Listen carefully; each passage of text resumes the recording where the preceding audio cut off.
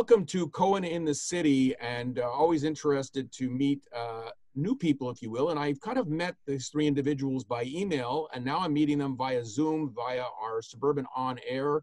It's the Team Frank équipe, if you will. Kimmy Chedel, her daughter Zoë Doyle, and her son Garrett Doyle. And they're part of Team Frank Africa, which builds preschools in Africa. And it's a very interesting, actually tragic story that has a very kind of happy ending in the sense that such good work is being done. Kimmy, please tell me who was Frank and how Team Frank began. My husband, Frank Joseph Doyle, was born in Detroit, Michigan, and we met in New York City. We both worked in finance, and Zoë and Garrett were both born in New York City. Zoe's born in 98, she's 21, and Garrett was born in 2000, he's 20. And Frank perished in the World Trade Center attacks. So he was in the second tower to get hit and the first tower to collapse. And Frank's last words to me was to tell Zoë and Garrett every day how much their papa loves them. And he says, right now, I need your help. You need to call 911. So Frank died, he was 39 years old. I was 37. Zoe was almost 3, and Garrett was 15 months old. So we packed up our home in Englewood, New Jersey, and we moved up to Laurentians, where we spent the next couple of years. And what was very helpful for us initially, especially for me, was we were doing grief counseling in Montreal. And we would go to the grief center where Zoë and Garrett would meet with a counselor who was specialized in children's grief. And I met with the adult counselor. And she said to me, pick 2 days a year to honor your husband. And every other day of the year, these children need their mother to live in the present. And she said, pick something that would be special for Frank, something that the kids can, work towards and be a part of, and, honor him, but you need to live in the present. So long story short, in May of 2002, we traveled down to New Jersey and we did a 5-kilometer road race at the JCC in Tenafly. We ended up doing this race for the next 18 years as a team to honor Frank. Because in Frank's last summer of his life, he did this race at the JCC, and Frank and his 3 friends who ran with my brother and I, they all perished on 9/11. So we said, this is one day that Team Frank's gonna honor Frank and his colleagues from KBW. And then 3 weeks before he died, he did his first triathlon of his life up in Senegal. So we decided that would be the second day that we honor him every year. So for the next 17 years, Team Frank would gather in New Jersey and Tenafly for the Senegal Triathlon. And in between, we had lots of friends who said, we want to honor Frank, but we can't make it to Canada, or they couldn't join us in New Jersey. So we created team shirts. So these shirts started to travel to Europe, to South America, to the United States, across Canada, to Europe. Friends would go and do a sporting event, and they would send us a picture in their shirt and say, we're having a Frank day. Want to share this with Zoë and Garrett. So for example, Team Frank, the sports team that was created in 2002, has done Ironmans, triathlons, ski races, climbing the Dolomites in Italy, on horseback, backpacking through the Rockies, just all sorts of cool events all over the world with these shirts that were traveling. Then in the summer of 2014, we decided to, I brought my kids with me to South Africa on a trip that was kind of a dream for me. I had been to South Africa for business back in 1997. I used to work in emerging market sales, and I was on an investor trip in South Africa. And I remember thinking, if and when I ever have children, this is the trip that I would want to bring them on, to come and see the wildlife, to experience the communities nearby. And having worked in emerging markets, I'd been to many third world countries, but the trip to South Africa really stood out as one of the most incredible experiences of my life. So I started traveling with Zoë and Garrett in 2013. We went to Costa Rica and we brought 50 pounds of school supplies with us. And then we started doing, we did trips to Kenya, we did Rwanda, where we brought school supplies, soccer balls. And in 2017, in the summer of 2017, we decided, let's take this amazing sports team and start building schools and start changing lives for young children. As opposed to just giving out school supplies and soccer balls, let's do something much bigger.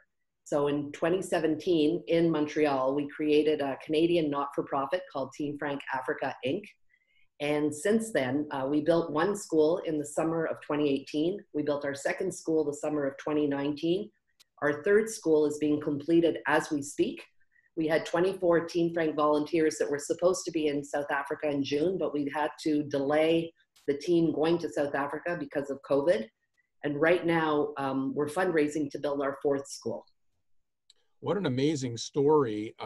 So Zoe and Garrett, I'll ask you each the same question. You were toddlers, so I guess you don't really have any vivid memories of your dad, yet your whole life is built around a man you know as a great man, but you didn't really get to know.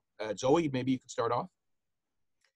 Yeah, well, I think because like from such a young age, we started with Team Frank and all these athletic events and those 2 weekends a year where everyone would be together. And we were constantly surrounded by so many people who loved him and knew him. So we felt growing up that we knew him. And I do have memories, but I think they're mostly memories from like videos and pictures I'm seeing. And I'm sort of creating these memories for myself, but being surrounded by all this love and all this support and all these stories and memories, I've always felt very connected to him. And yeah. Garrett? Like Zoe said, the whole team and everything like that keeps his legacy and his memory alive for me. But a lot of it is that the people coming to this, they tell me stories and they tell me stuff about him. And honestly, that's how I know my dad. I know him from what people tell me because I was so young when I lost him that I didn't exactly have the opportunity to know the guy. Zoe, you have an event coming up for Team Frank Africa on August 10th in Montreal. Why don't you tell us about it?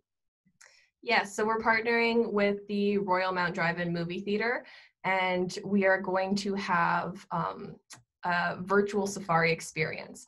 So the safari company that we partner with in South Africa, we partner with their philanthropic, and all of our schools are built in the communities surrounding this area.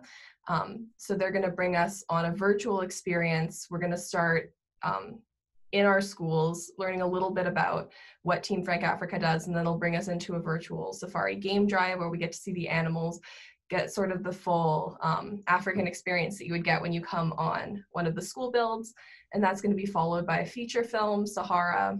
And there are 3 levels of tickets that you can purchase, and all the funds are going towards our 4th school build. So we have a VIP safari package where it's $100 per vehicle. Everyone gets popcorn, a mask, and then there is a VIP safari package. It's $250 per vehicle. You get VIP parking. You're entered into a raffle. You get 2 of these Team Frank Africa hoodies, and then you get a big family-sized snack box.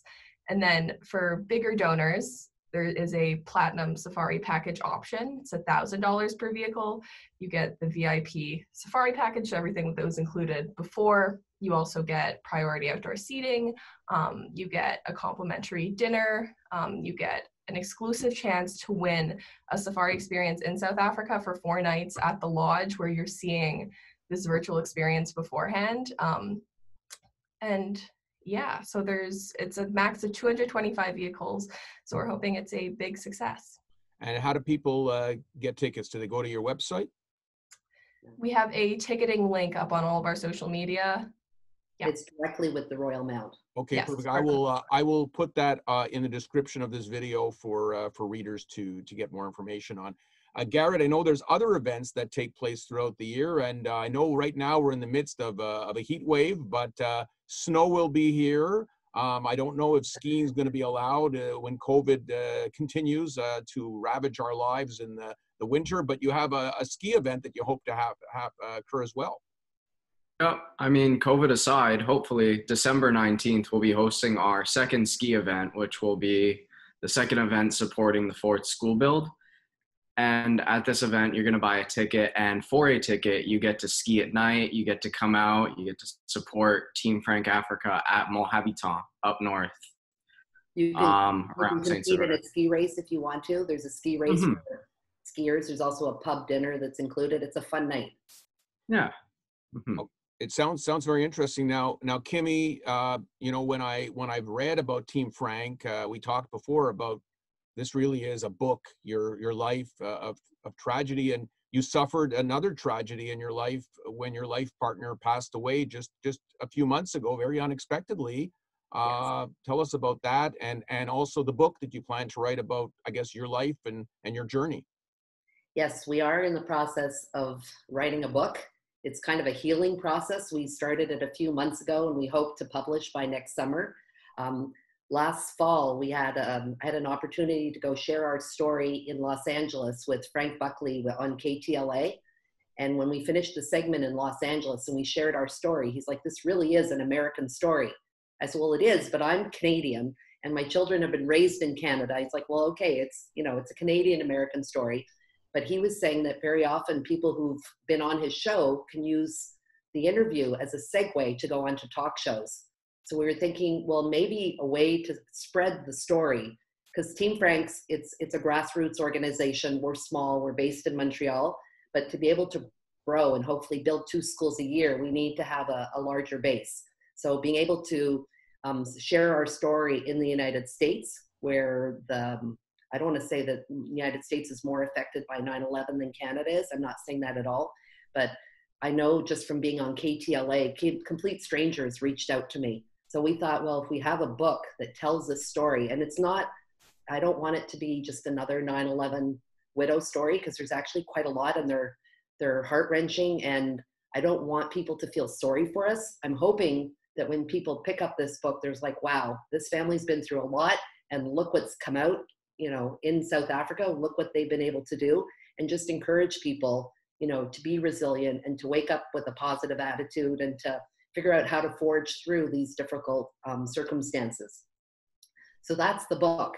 The big tragedy that we've been healing from was February of 2019, so 16 months ago. I lost my second life partner, who also helped me raise Zoë and Garrett. His name was François-Claude Paquette. He was 45 years old. And in November of 2018, he was diagnosed with very advanced colon cancer. And he fought a tough battle for 100 days, and he chose medical aid in dying. And within 100 days, he was gone. And that was kind of like, wow, can we, you know, how do we handle this? He was, you know, a huge part of my kid's life. When I started dating Francois, Garrett was in kindergarten at LCC and Zoe was in grade 1. And, you know, he traveled with us, and he was, you know, he didn't step into Frank's shoes, because my children always said, "We have a daddy, he's just not here." And Francois was like, "I don't want to be their dad." He says, "You know, I want to be their friend, and I want to be there to support them." So we're still, I find it very hard, especially now my 2 kids go to school in the United States. So I'm very much an empty nester, and to have lost Francois, you know, a year ago, and then to deal with COVID, it's been a lot. But we're forging ahead. We're very excited about this fundraiser. We're hoping that people who don't know us just want to come and see an interactive safari in South Africa and see the movie Sahara with Matthew McConaughey and Penelope Cruz. And it's all for a good cause. Well, I take my hat off to each one of you. You're doing a terrific thing, and we definitely look forward to learning more about Team Frank in the weeks, months, and years ahead. Thanks for joining me, and good luck. Thank you so much. Yeah. All right. Thanks. Bye, guys. All right. It's been great having this family with us, doing a great job, and we'll be back in touch with them in the future.